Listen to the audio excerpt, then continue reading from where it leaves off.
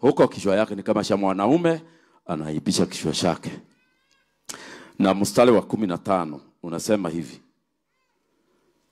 Lakini mwanamke akiwa na nywele mrefu ni fahari kwake, kwa sababu amepewa zile nywele ndefu ili ziwe badala ya mavazi. Kwa hivyo kila mdada iko na nywele mrefu haufai kuvaa kitambaa tena, imekufunika. So tukazane hii tunywele tu twa Afrika tulefuke. Kuna mko nate mdada akiwa na nywele fupi hapa kulingana na verse gapi na verse 16 inasema kama kuna mtu hapa atataka kuleta fitina. Kuna mtu anataka kuleta fitina juu ya hiyo maneno ninasema. Mtu yoyote akitaka kuleta fitina, sisi hatuna desturi hayo na makanisa ya Mungu. Kwa hivyo hii maneno ninasema hapa inaweza kuleta fitina.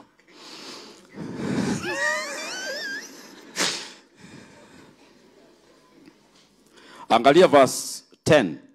Kwa hiyo imempasa mwanamke awe na dalili ya kumilikiwa kichwani kwa ajili ya malaika. Ate mwanamke kama anataka huduma ya angels iweze kufanya kazi na yeye, aonyeshana ni kike akiwa hapa. Either afunge kitambaa, alefushe nywele, lakini kama ako na nywele fupi, huduma yake hata akisema kufanyike hatukutafanyika. Atapingwa sana na roho ya kiume, maana anakaa mwanaume. Mwanamke akikaa hapa kama kike asimame hapa, roho ashuke, anaponyanga watu wote. Lakini kama anakaa kiume, roho za kiume zinamresist. Angels wanakataa kufanya kazi. So wanawake wale ninaongelesha hapa, please mo invest. Ni mafuta gani wadada inafanyanga nywele iwe mrefu? Wadada Bwana asifiwe. Mafuta ya kurefusha nywele inaitwaje? Wale mko na fupi mnasikia mkisaidiwa na neighbors. 1 2 3 tuseme tena.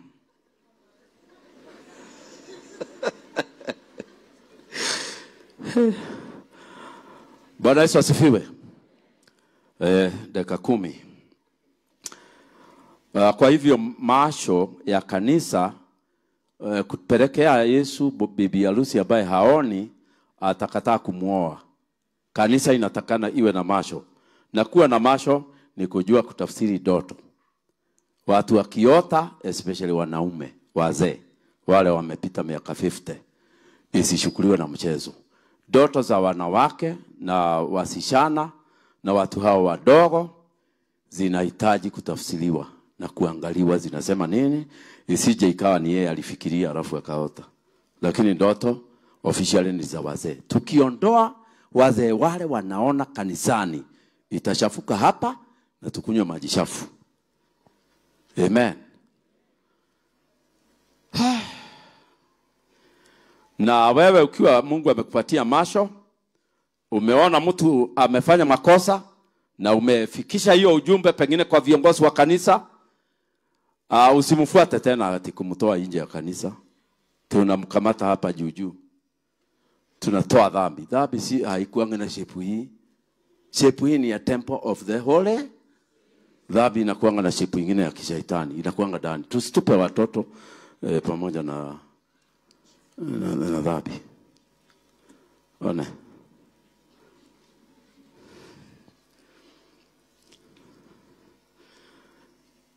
Bwana Yesu asifiwe. Kuna mzee nilipea atangase.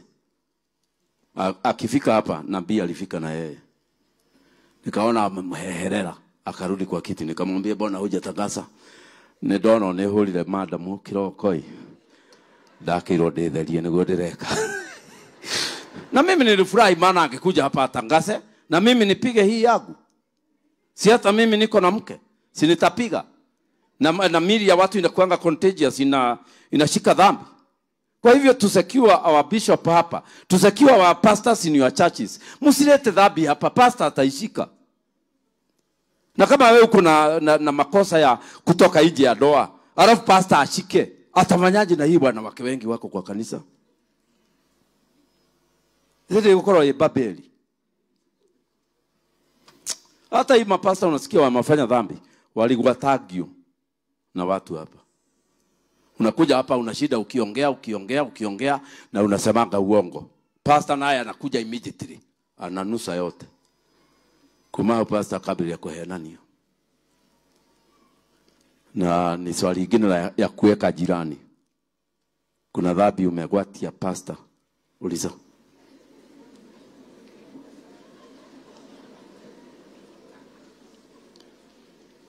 So dreams, revelations, visions, word of knowledge ni masho ya kanisa. Do you allow the bride to hear and know Jesus' voice, or do you train them to know when God is speaking and when devil is speaking? Je, mwili wa Kristo ule Mungu amewapatia muongoze, mumewaruhusu wao wanasikia Mungu ama mliwakataza? Kuna watu wanakataza kanisa, wanasema Bwana Yesu asifiwe, Mungu haongeleshagi watu wote. Hapa kanisa hii anaongeleshaga wazee peke yake. Maongo yenu.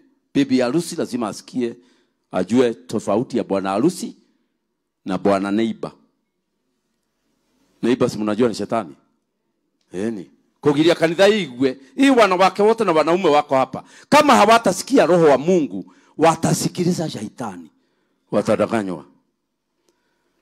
Na kwa sababu ninarudi hapa dakika chache baadaye, nitamaliza. Bwana Yesu asifiwe. Nitamaliza na kuambia mambo kadhaa tu ambaye ni muhimu kwa leadership. Jumapili ni pastor anatakikana afike kanisani mapema ama ni viongozi wa kanisa?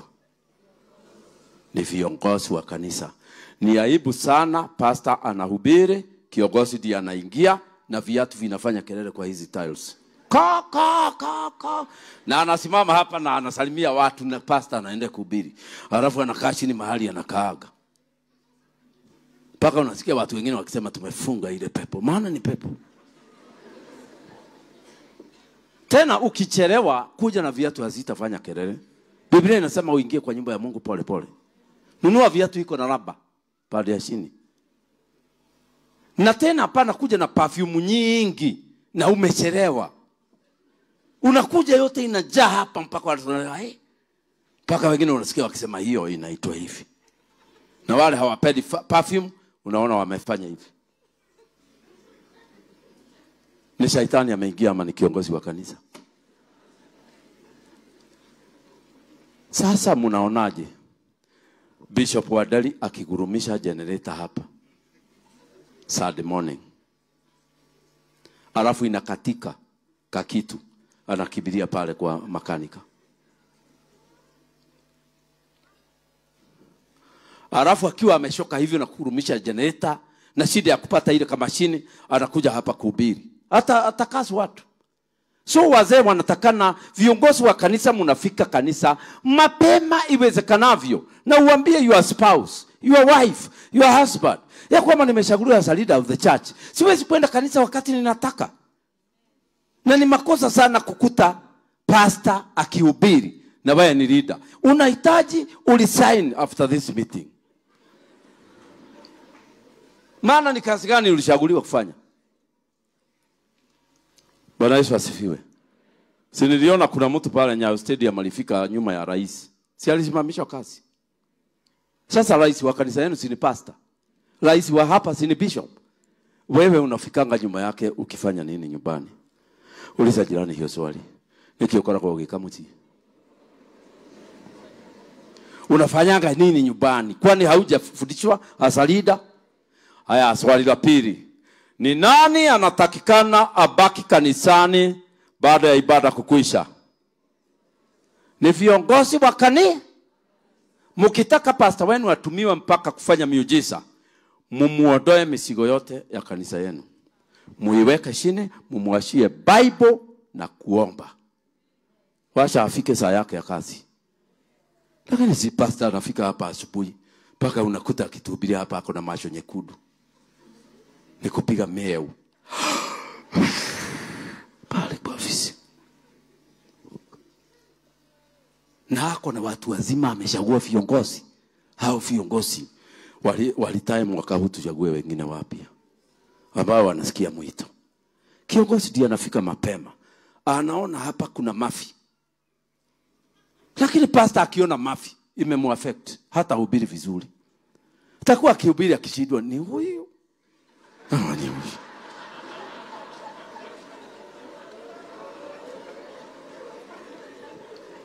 maana yeye sasa suspect wa shirika.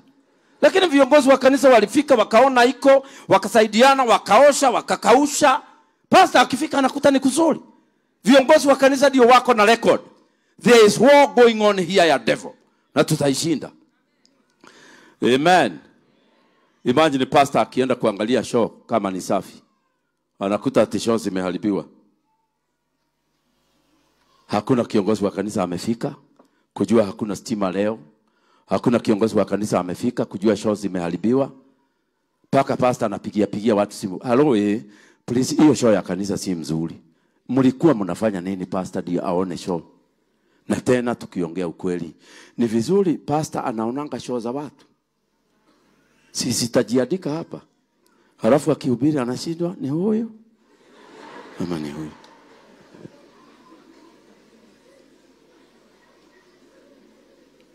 Bwana Yesu asifiwe. Baada ya ibada kukwisha kwa kanisa kama hii na kanisa zenu zile mko nazo, kuna mashaitani inakujanga kutaka kuharibu hiyo sifa njema imefanywa. Wengine wanakuja kusema wasaidiwe, wengine wanakuja kusema walikuwa wametumwa na Mungu kwa pastor, wengine walikuwa hao wote ni watu wazee wa kanisa wanawahando viongozi wa kanisa.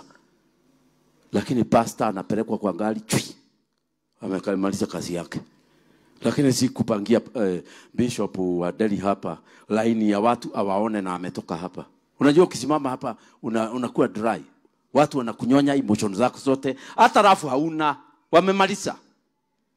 Hata nini, everything is, huyu mtu anatakana aende nyumbani apumzike na mkewe apewe juice ya machungwa. Halafu anapangiwa. Pastor, kuna kesi iko hapa. Ni kesi gani hamwezi wazee viongozi wa kanisa? Ni kesi gani hamwezi? Hata kuna mama amepigana na mwingine, hamwezi hiyo? Atumie rekodi wako ni bishop. Hata muifishe bishop wajijue washirika wako wanapigana. Na wengine wanafanya pastor wao kuwa debt collector. Akimaliza kuhubiri, pastor, ningepaka nikwambia kwamba huyo mzee wa kanisa anakubebeaka Bible. Ako na pesa yangu. Hii ni debt collector ama ni bishop? Hii ni debt collector ama ni pastor? Biblia inakataza pastor awe debt collector. Tusiende kuchukua deni za watu. Hata Yesu kuna siku aliitwa akapewa kazi ambayo sio yake. Kijana alimwambia Bwana Yesu, nimeona unasaidia watu sana, Mwokozi, ambia ndugu yangu anigawie shamba. Tuliwashiwa na baba. Amekataa kuniwaia. Yesu alimwambia leta ndugu yako. Alimuuliza, nani alinifanya mimi natatua kesi kama hizo? Yesu alienda. Na sio udonkea. Hii washirika ukicheza nao kwa kanisa, watafanya pastor yenu kuwa doctor. Watafanya kazi yenu kuwa pastor wenu kuwa watchman. Watapatia pastor kazi nyingine ambayo it's totally necessary. Na pastor atakuwa judge ama chifu wa kanisa. Hata afadhali tumbadilishe jina. Badala ya kumuita pastor Lefred, tunamuita chifu headman. Kwa sababu sadi kazi yake ni makesi. Viongozi wa kanisa mkifika kwa ibada Jumapili, hakikisha everything is so nice ya kwamba mchungaji hana kitu atafanya kesi naye. Lakini si mchungaji anafika unakuta anafanya kelele. We, kuja hapa. Hii ni nini sasa? Huyo ni chifu. Huyo sio mchungaji. Bwana Yesu asifiwe. Maneno niko karibu kumaliza, lakini nina advice. Kuanzia Sunday hii muonyeshane mnasikianga. Fikeni mapema. Sio pastor kusema kiti yake ipanguswe. Mlikuwa wapi? Unakuta pastor ati pastor amepigwa shock kidogo na stima. Viongozi wa kanisa mlikuwa mnafanya nini akipigwa shock?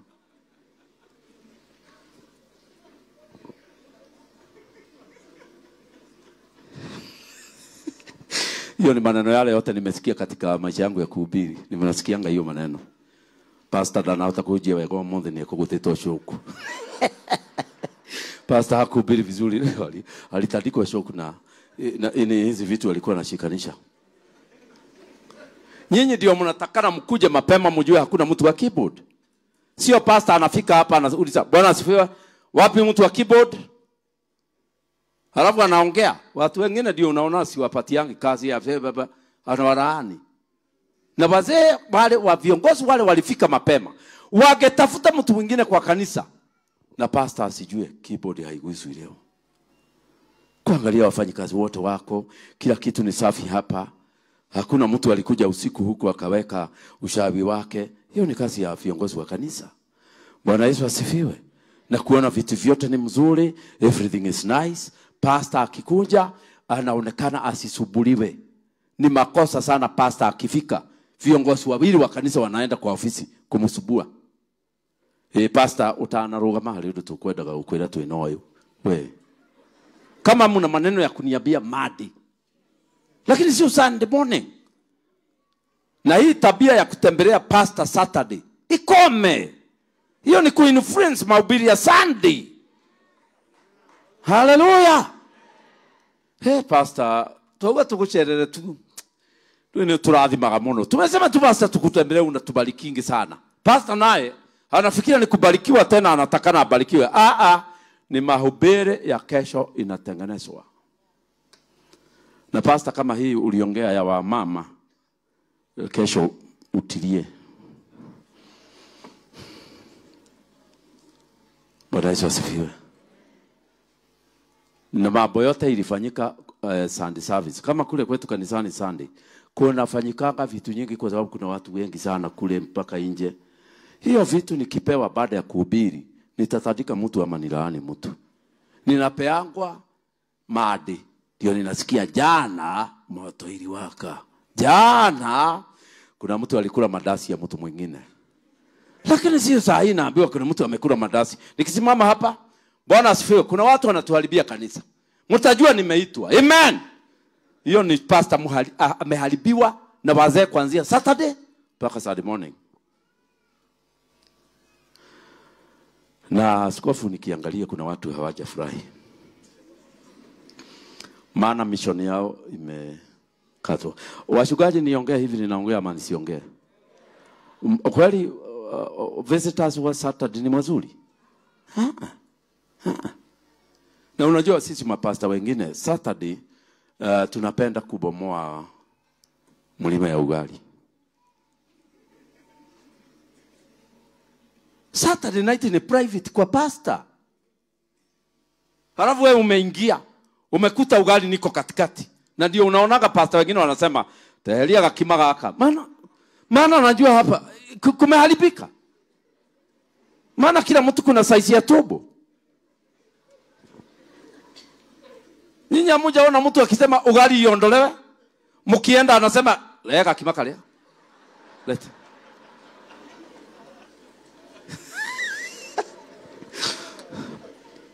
Bwana Yesu asifiwe. Saturday tupe mapasta wetu a private time. Wawe na Mungu na neno na familia yao. Alafu kesho wakuja watuhubirie. Neno linatoka mbinguni, sio neno linatoka kwa viongozi wa kanisa. Project za kanisa zinatakikana zianzishwe na viongozi wa kanisa. Sasa kama pastor hana gari, mnangojea mpaka atatangaza gari? Si mjiorganize. Msitue mtumishi wa Mungu. Mwambie tayari tuko na 1300. Huyo mtu ataenda kuitisha miujiza. Nyote mtafanywa miujiza Sunday morning. Kile sasa pastor Diana kuja hapa anajifanya kiongozi wa kanisa badala ya kuwa pastor. Anasema Bwana asifiwe. Tunataka tujiorganize tununue gari. Hiyo matangazo sio ya pastor. Hiyo matangazo ni ya viongozi wa kanisa. Wakutane waangalie kanisa inahitaji nini. Huyo mtu anaenda miguu. Tukae chini. Kule kwetu Central Church niliona wamefanya hivyo. Gari yangu ilikuwa inaharibikia Kinongi. Ilikuwa na kinyilia ya mlima. Ikiona mlima inaanza kuleta moshi nyingi. Lakini ikiona mteremko inaenda 120, 130. Sasa siku moja nimengojewa kwa kanisa, kwa ibada. Siku hizo huyu mchungaji wa Dadora ndiye alikuwa chairman wetu huyu. Bwana George. Waliona vile nateseka, hawakuniambia wameumia. Maana nilifika mkutano kama inakwisha. Ninafika mpaka youth wengine wanarudi kutoka kwa gate. Pastor amefika. Lakini wanashindwa, hii pastor si organized. Anafika mkutano saa 11. Tukienda nyumbani. Na hubiria hapo haraka haraka. Wanafurahi, lakini naona wako na question. Nikikuja saa 9 vile nilisema, hawajui gari haipendi mlima. Taka kafadhi kagathi yagaebuga tiendete kirimo na atia. Ni mukoi. Ya kali na kinyiria gya kirima na kinyiria. Huyo George ndiye alikuwa. Na ndio nafikiria wamebarikiwa CFF Dadora. Wamenyanga kanisa kubwa kama hii. Sasa yeye na wazee wa kanisa walikaa na viongozi wa kanisa walikaa chini. Wakaketi chini wakaamua nitaendesha gari haijakaliwa na mzee mwingine ya Toyota Kenya. Na hawakuniambia, wakaanza kutafuta pesa. Siku ile George aliniambia, na pastor, tungetaka kukuambia tumekuwa concerned na hii gari unaendesha na tumeona hii gari si mzuri. Ninataka ukuje uone kama gari moja utachagua iwe. Nilikuwa nafikiria atanipeleka hapo gari zimepangiwa nje. Huyo nimemfuata ameniingiza Toyota Kenya. Nimemuuliza ni nini? Ameniambia gari hii uchague. Gari mpya hata harufu inakuambia si daedeshwa na mzee mwingine. Bwana Yesu asifiwe. Mimi ni mke wangu tu nilipemba. Tukaenda tukaongea na manager, nikamwambia manager, George aliondoka kidogo sijui alienda wapi na watu hao wengine. Nikamwambia manager, hii gari ni maono yangu nitaione hata kama ni in the next 2 years ama 3. Akaniambia toka naye saa hii. Nikamwambia unasemaje? Nikamwambia mke wangu ingia. Tukatoka tukafika kwa mlango, nikamwambia tutoke. Akaniambia tokeni. Tokio ma. Tukaenda kwa barabara. Mpaka siku anasikia kama kuna gari zingine kwa barabara. Hii gari imeniweka kwa kichwa mpaka sioni gari zingine. Ninaenda tu hivi. Watu hawa unafikiria nilifast siku gapi hawa wabarikiwe? Niliwapa 40-day fasting ya maji hawa.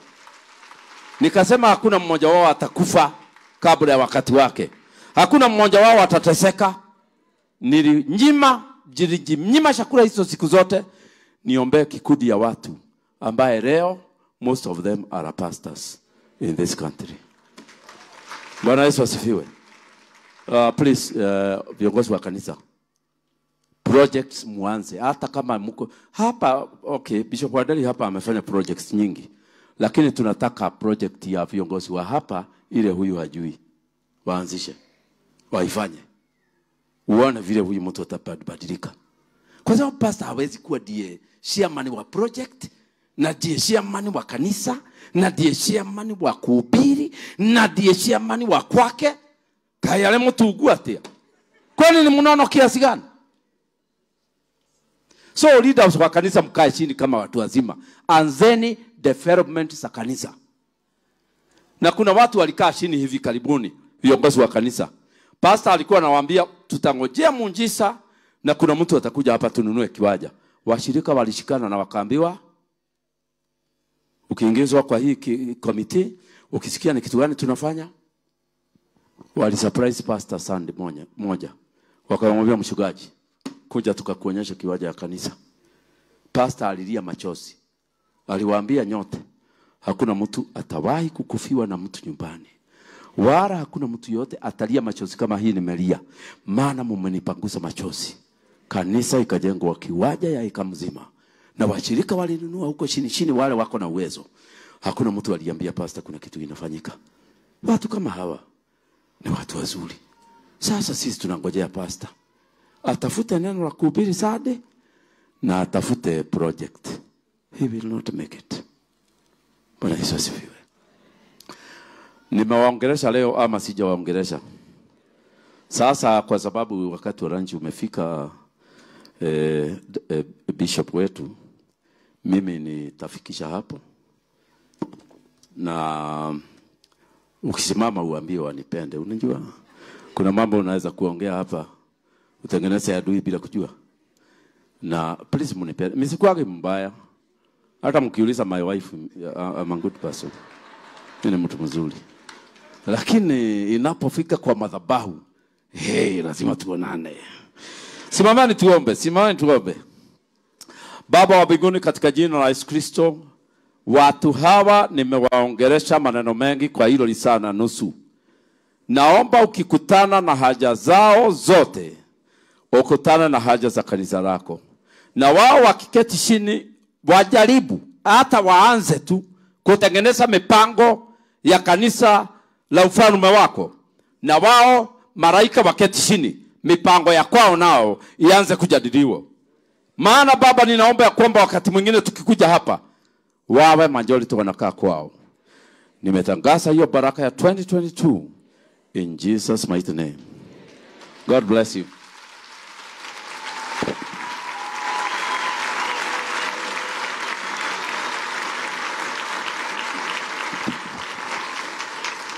Si makofi mazuri jameni. Makofi mazuri jameni.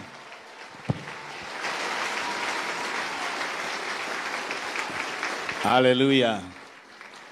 Bwana pewe sifa. Ni hazina nyingi zile. Bwana pewe sifa. Si dakika chache, masaa yale, si mtu anasikia ni kama semina ya wiki mzima. Praise the name of the Lord. Tuihifadhi katika mioyo yetu. Amen.